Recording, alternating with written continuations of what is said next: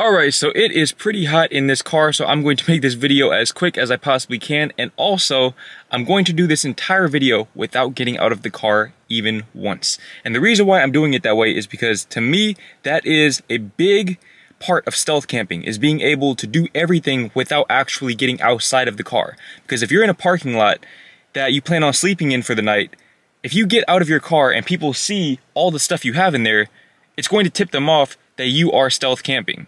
Or I guess at that point you're no longer stealth camping, you're now car camping. Me, I prefer stealth camping. I prefer staying low key. So I want to show you guys my setup and how I have my car situated, because yesterday I did go to my storage unit up in the valley, San Fernando Valley, and I put a lot of stuff in there. Okay, probably about 40% of my belongings, especially the more space consuming ones like my guitar as well as my other storage container. I put those in the storage unit. So now it's set up exactly how it's going to be pretty much for the foreseeable future. So first of all, I want to show you guys the front seat, or I guess you could say the cockpit of the car. This is my trash can. I usually just use one bag. I put it on the door handle like this, and then at night I'll put it over on that door handle over there. But I keep a box of tissues right here just in case, I don't know, my nose is running or I'm having an allergy attack or something. I keep my phone up here, and I also charge my phone while I drive typically. So that saves me a lot of time and a lot of effort of having to go somewhere else to charge my phone, or having to burn my battery even further, my power generator, which I will show you here in a second. Having to burn my battery from my power generator to charge my phone. Instead, I can allocate all of that to recharging my camera and my laptop. Now right here, I have this attachment. This allows me to either use my phone as a secondary GPS, or I can put my camera on this right here. I can simply just take this piece off, and then I would simply use the bottom of my camera to screw it into this right here, to this attachment. And then once I'm editing the footage, I can just flip the footage upside down. And right here in the passenger seat, I don't really have anything. I just keep my bag, and this is a flannel that I have. I'm just wearing it today. If you're from California, or if you've been to California, you know that it's best to dress in layers, because it can be cold at night, bro.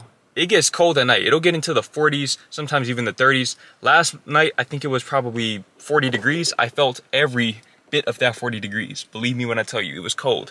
But during the day, it tends to be warm, so I have my flannel right there, or if I'm wearing a hoodie, I'll keep that there. But at night, I don't keep my bag there. At night, I like to keep the front area, the cockpit, pretty much completely empty per stealth camping. That's one thing about stealth camping, is that if you keep the front of the car empty, nobody's going to know you're in the back. Usually when you stealth camp, you put a bunch of shit up in the passenger seat or the driver's seat, and not only does that make you a target for police or for security guards, it makes you a target for criminals, for thieves. And there is nothing worse, at least that I can imagine, there's nothing worse than getting your car broken into while you're sleeping inside of it. That sounds terrible. Wouldn't wish that on anyone. But basically, man, keep the cockpit very, very clean. In here, my center console, I have two chargers. First, I have my phone charger. I have a really long phone charger. I don't know why I got one that was that long. And then I also have my power station charger, which I will show you guys in a second, like I said. So just keep this in mind, that this is where this is located. And you can see I just run the wires out through these little grooves right here. Now, let me go ahead and show you guys the back of the car, and let me show you how I set it up at night. Even though it's the middle of the day, I want to show you how I set it up at night for stealth camping. So let me go ahead and show you guys how I actually get into the back of the car at night. So it's a very, very simple process. As you guys saw earlier, I have the front seat pushed up a little bit further than the driver's seat, and that's for a reason. It's because my bed is adjacent to my driver's seat, so I can literally just step right here. And remember, I'm 5'9", I'm not that tall. So if you're 6'5", you might not be able to do this, but basically I'll take one step here, and boom. Just like that, I'm in the back of the car. Just like that, and nobody will know. Nobody will know, especially at night.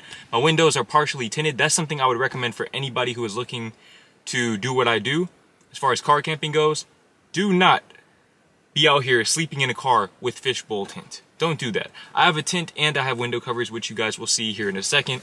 But first, I want to show you guys my sleeping arrangements. Okay, so this right here is the bed situation. So basically, as you guys can see, I have this camper mattress, and I'm gonna put a link to all of this stuff in the description. I got this from Amazon, I got the sleeping bag from Amazon, and basically the only reason why I use this is because in my car specifically, when I put the seats down, you can see there's a big gap right there.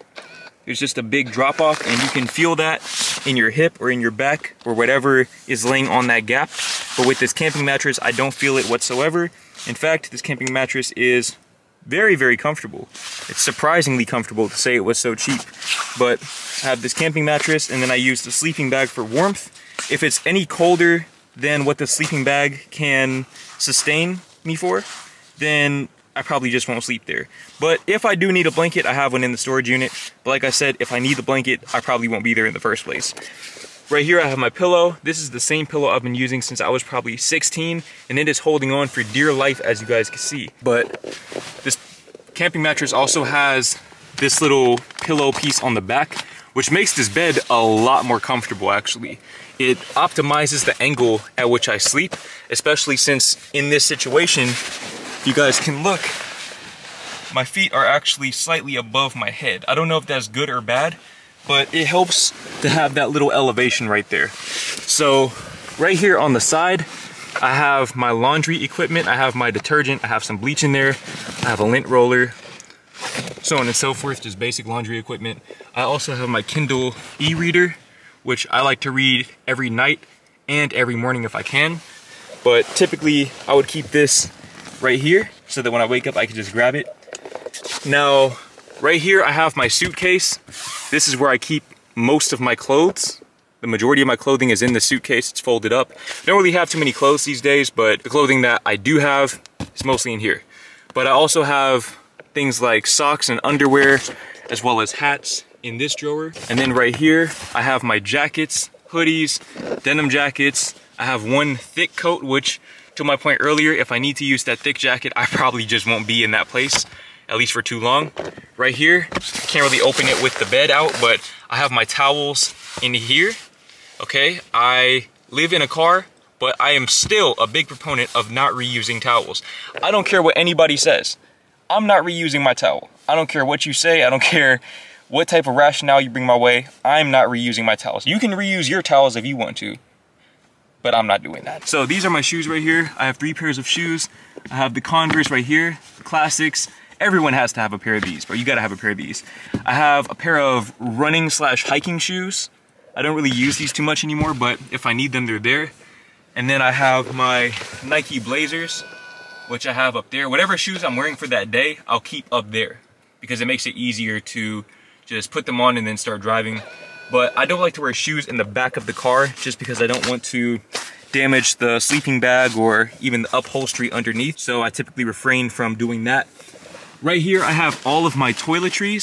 So this is going to be my face wash, my soap, anything that I need for showering and or self-care, for the most part, is going to be in that bag right there. And that's the bag that I take with me to the gym. I'll typically have my toiletries, I'll have a towel, and I'll have a change of clothes. And then I also have my shower shoes at the bottom.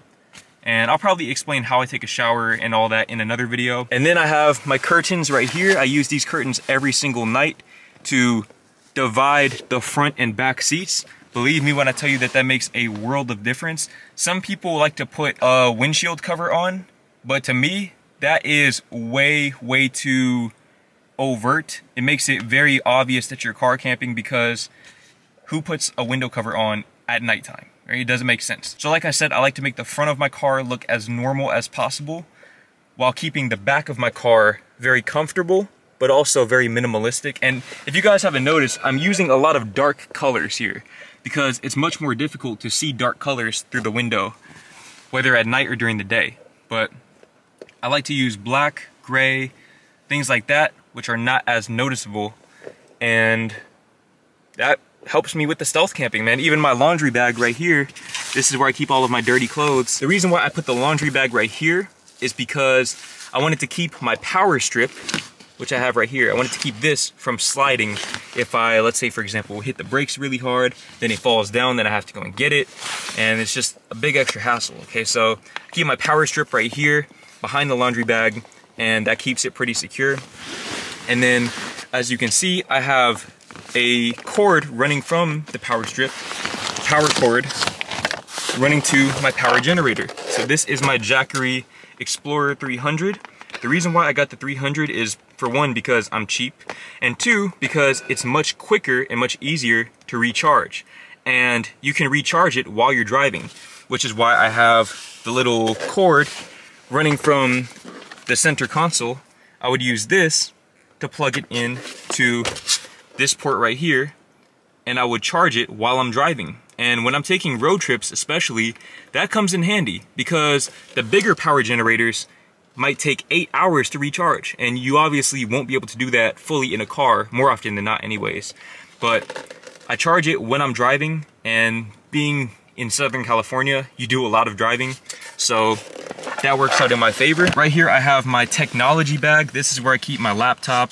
Sometimes I'll keep my camera in here if I'm going somewhere else, whatever. I have a lot of cords and just relatively insignificant stuff in this bag, but stuff that I use pretty much on a daily basis nevertheless.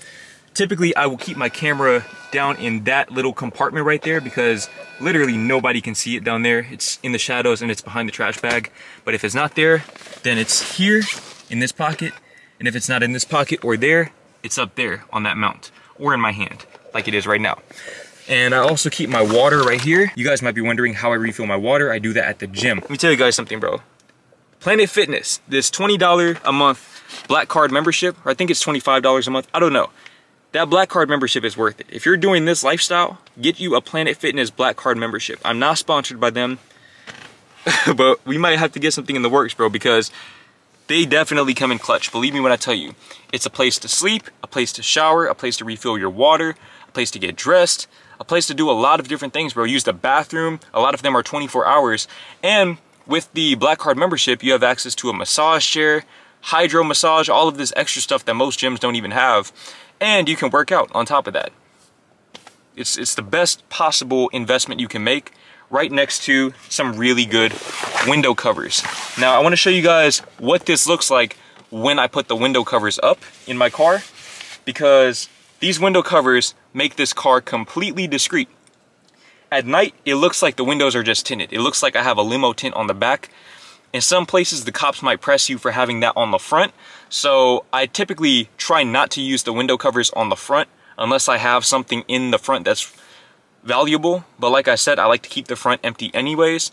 So I want to show you guys what the car looks like with the window covers on, or at least I'm going to try to show you, because it does get really, really, really dark in here. But, oh, you know what? Hold on. Before I show you guys that, I forgot to mention, this right here is my food container. So I keep all of my food, which is all non-perishable items, bread, peanut butter, granola, canned food, tortillas, things like that. I keep that all in here. So that's my methodology. I like to keep all of my food in here. And it can be a little difficult to access, but I like to eat fixed meals anyways. I prefer not to just eat sporadically throughout the day, because it can interrupt my flow, if you will. But yeah, now I want to go ahead and show you guys what this car looks like when I put these window covers on. Mind you, my car is already dark to begin with. It's dark blue, so at night it blends in. But once I put these window covers on, nobody knows that I'm there. Okay, so this is what the car looks like when I have the window covers on. As you can see, I have the back one on right there. I have one on each side. I'll typically only put the ones on the back windows, like I said, but I also have some that fit the front windows. This is one of the best investments you can make, some quality window covers, because with good window covers, you can get good quality sleep, and you cannot put a price on that. So in addition to using the window covers, I have these two curtains, which, like I said, divide the front and the back seats. And the way that I do that is I'll typically move this right here. I have this device, this attachment similar to that one, except it's bigger, and I'll use this to hook the curtains from here. Okay, I have a clip right here, and then I have another clip on the other side right here. So I'll run the curtains, which have holes at the top, as you can see. I'll run those curtains all the way across. I have two of them, boom, boom, boom. And usually what I'll do is I'll also open the sunroof a little bit to keep the ventilation going. I should probably do that right now. It's hot as hell. I'm starting to sweat doing it for you guys, but tonight I'm going to show you guys what it looks like with the curtains on, because I don't really feel like having to unfold and then fold those curtains back up. So tonight I'm going to go ahead and put the curtains on, and I'm going to film that and show you what the car looks like at night, because believe me when I tell you, you can't see anything in here, bro. You cannot see anything in this car, and it definitely feels very safe and secure. It's also very comfortable, and I'm getting all of this for $360 a month. Once the car is paid off, $0 a month, or I guess whatever insurance will be. But yeah, man, I mean, I'm living the life, man. I'm out here in Oxnard, California. I don't know if you guys can see that. There's a basketball court. I don't have a basketball, but that's the ocean right there, man. I think it is anyways. Pretty sure that's the Pacific Ocean. And you see it's just this little beachfront town. A lot of old people, a lot of retirees, all that. A lot of people walking around and whatnot. But I'm probably about to go take a walk on the beach because I can.